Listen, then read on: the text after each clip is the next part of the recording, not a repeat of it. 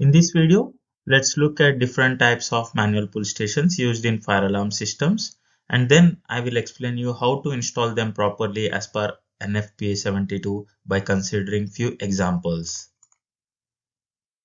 Manual pull stations are devices used to manually initiate a fire alarm signal during a fire or emergency. If you want to learn more about this, you can check out my video overview of fire alarm system. Now let's look into this picture. It's a basic type of single action manual pull station. It's very easy to use. Just we need to pull this down and the alarm gets activated. That's it. Only one action. Now the next type is this one. It looks similar, but it's a double action pull station. Here before you pull the handle, you need to press this small black bar. So it's two action, push and pull to activate the alarm. Now let's take it one level up. This one is called break glass pull station. In order to use it, first you need to break this glass, then you can pull the handle to raise the alarm. So here you must break the glass first. That's why we call it true dual action manual pull station. Sometimes in places like gyms or schools, we want to protect these pull stations from getting damaged by accident. For that, we use this metal cage, also called a wire guard. It just sits over the pull station like this, and now the device is safe from hits or damage. But still, if someone needs to use it, they can open this cage and pull the handle. We can also add one more thing, plastic covers, and they are called as stoppers. As you can see on your screen, manual pull station is covered with stopper. It helps to protect the device from dust, tampering and false alarms. So it's safe to use in public areas. Now that we have seen different types of manual pull stations, let's quickly understand how and where we should install them as per NFPA 72. So I'll just try to draw a sample figure to explain you the mounting height, finished floor level. From the finished floor level to the manual pull station center, the minimum height shall be 1.07 meters and the maximum shall be 1.22 meters. And for example, if you have a door, exit door, we look into the specific locations where we need to install the manual pull station, but at each exit door we need to install this. So as per NFPA 72, from the end of the manual pull station to the exit door, it should not exceed 1.5 meters. So we need to keep these two things in mind when we try to place the manual pull station. In most of the situations, the manual pull station color will be red.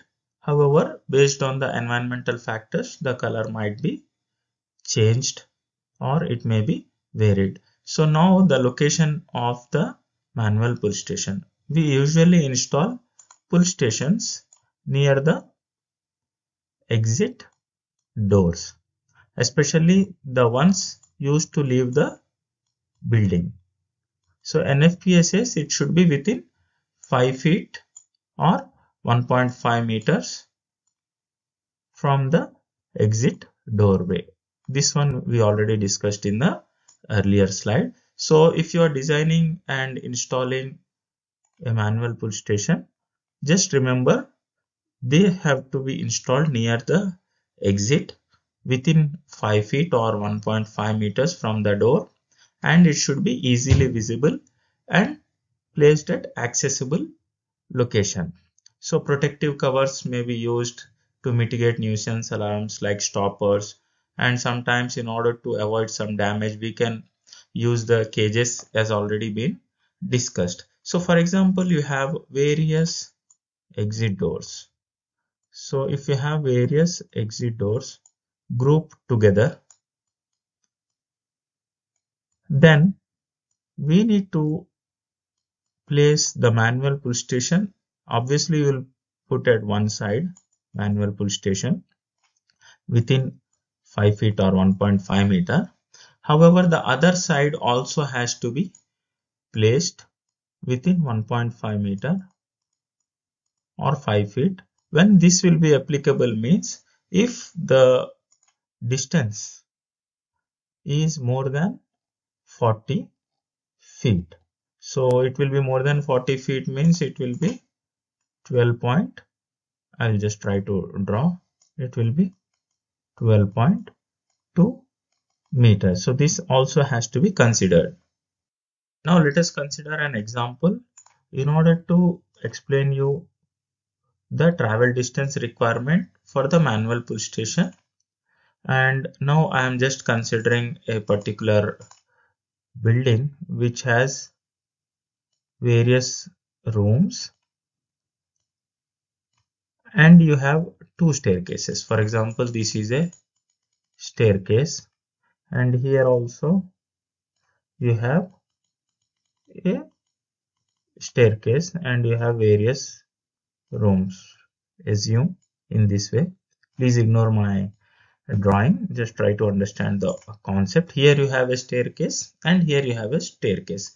So since we need to understand the travel distance requirements, and the travel distance shall not exceed 61 meters, okay, for the manual pull station. This is the most important technical aspect when we place the manual pull station. As I already told you, at every exit we need to place the manual pull station. So where we are going to install? So first of all we will install one here and one in this staircase area. So I'll just try to draw by considering some other color. So here this exit way I'm drawing and one more here near the exit within 1.5 meter. I'll draw one more.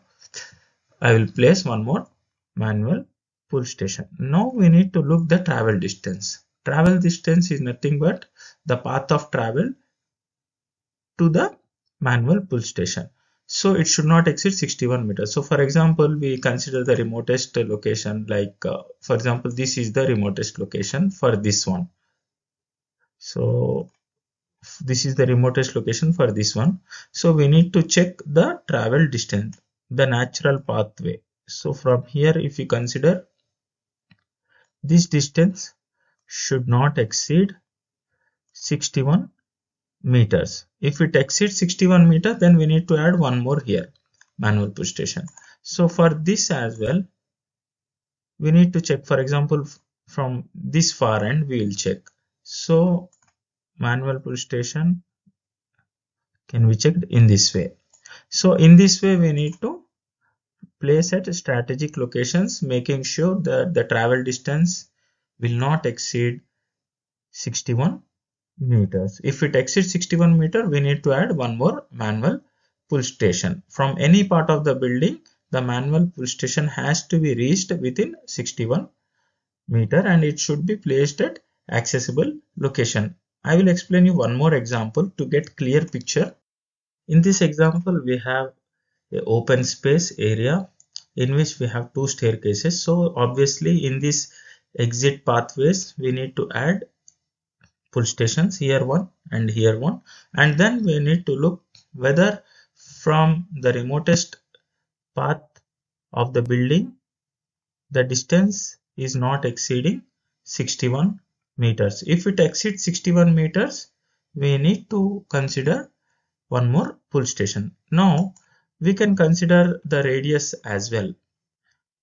We can consider, if it is an open space or hall, 61 meter radius we can consider and draw the circle. So don't just look into this, just understand the concept I'm trying to explain. This coverage area will be 61 meters, 61 meter. But if you have some rooms or buildings, if you have some rooms, so that moment we need to consider the natural pathway to check the travel distance requirement from a particular point. I hope you understand the concept of manual pull station.